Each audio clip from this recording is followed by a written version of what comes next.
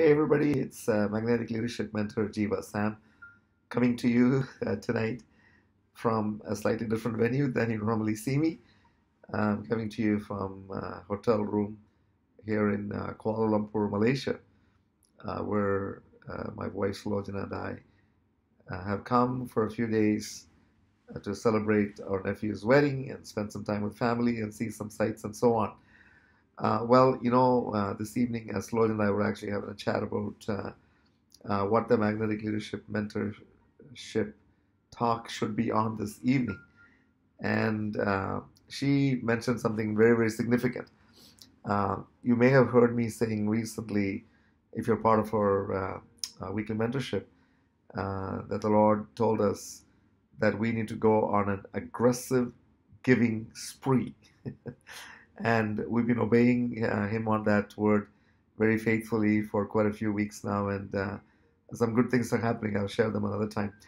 But one of the things that Slogan and I really felt impressed upon our spirits to share with you this evening is that magnetic leaders never, ever worry about receiving what they need and even what they want, because they never, ever slack off on giving what they need to give.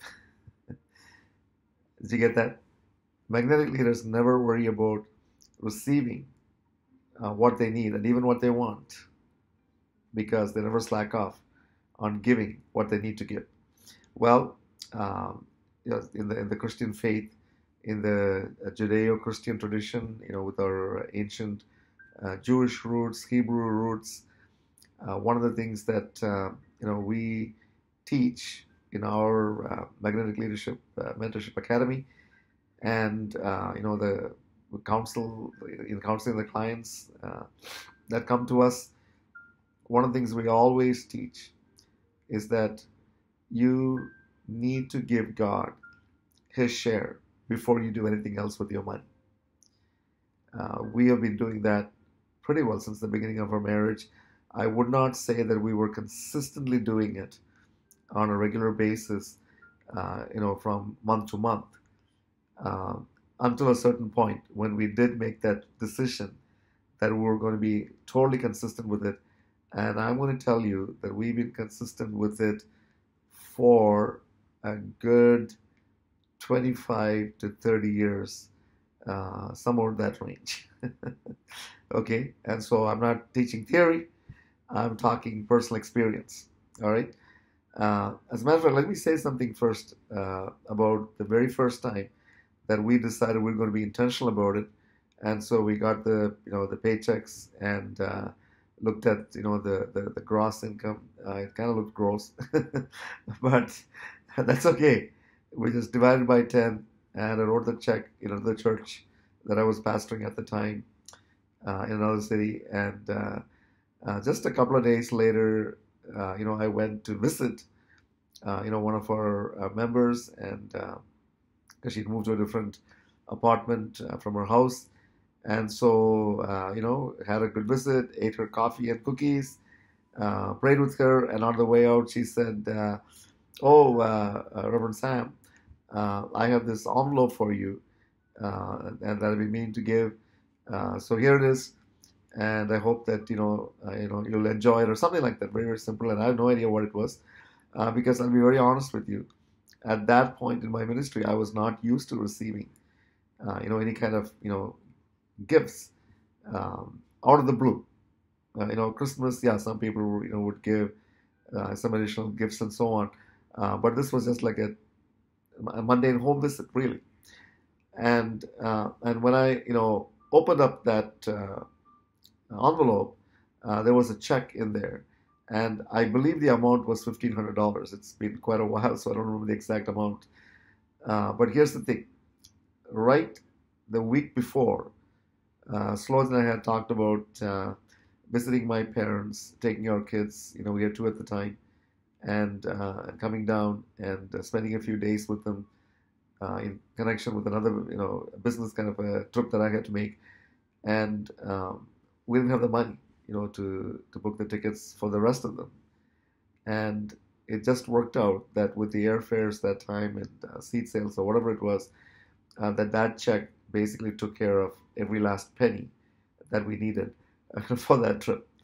Now, why do I give you that example?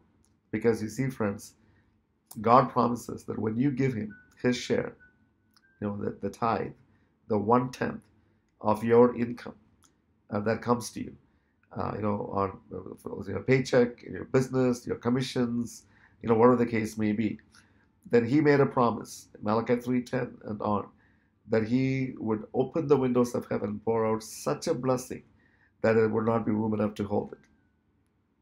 See, in other words, you'll get way more than what you give. And let's say that my tithe that month was maybe $300, somewhere in that range. Well, I got back a five-fold return, on that 500%, I think is the right mathematical percentage of what I gave. And then, simply out of the blue. It was totally unexpected. See, God orchestrated it. God keeps His promises. Now, whether, you get that kind of return every time or not, and I have to admit to you that we haven't always got that kind of return, from month to month.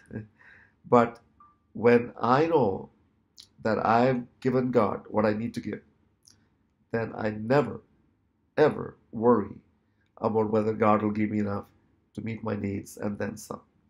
And that has been our experience, friends, all through these years.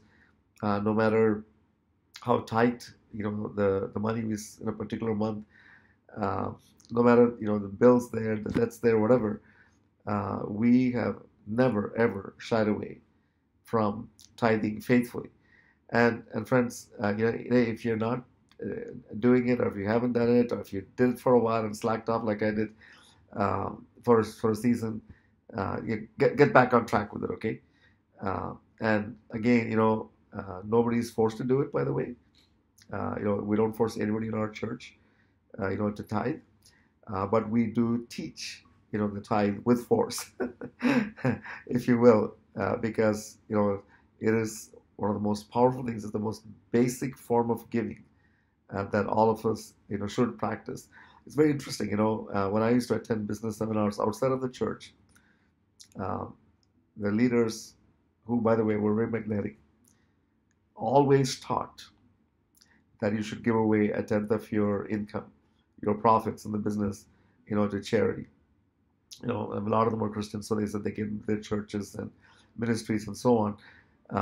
And it's really amazing how, they were being blessed. God was honoring their commitment with more and more, blessings that they really could not contain. Okay, so keep that in mind. And I sense that we need to talk a little bit more about giving, because that really makes you magnetic. Because when you give, you have a generous spirit. A generous spirit always attracts, always draws people to you, and they have no idea why it is, because they don't know how much you give. They don't know that you're a tither, but that's the way God works. God brings people into your life. God gives you what you need. You're looking for people in your life. Are you looking for something that needs to be done, that you need the resources for? It may not always be money, by the way, but when you give away, and by the way, the tithing is not giving aggressively. That's not part of our giving aggressively. Tithing is the basic, foundational principle, the first step that you take, in giving, and you watch. One of your rewards will be that you will be highlighted. God will make you magnetic to others. All right. So we look forward to hearing your feedback on this. Okay, if you're blessed by this teaching, click the like at the bottom and share it with other people. All right. Until next time, it's Magnetic Leadership Mentor, Jeeva Sam.